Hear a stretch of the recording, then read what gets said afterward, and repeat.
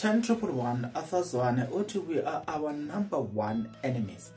Look at the way we make mistakes, the goals we concede and everything. So it's not like other teams are better than us. It's just that we ourselves are our enemy #1. Let me unpack all of this, provided that you're interested. If you are interested, then please stick around. As you stick around, there's only one favor that I'm requesting from you, and that is you subscribe, you like the video, and you comment in the comment section below, because doing that, guys, it does help out a lot when it comes to the YouTube algorithm to promote and spread this video to as many people as possible. So the power is in your hands.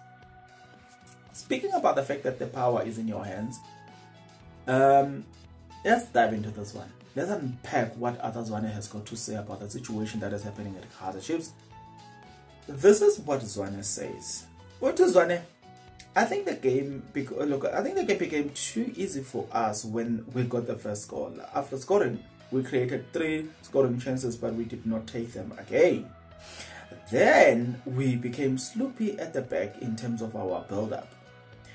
As I was telling them, we need to move the ball a lot quicker, because the more we put them under pressure, the more likely we are to score. The miscommunication between Brandon Peterson and Dove gave them a goal they didn't deserve. They had 2 or other chances, and that was it.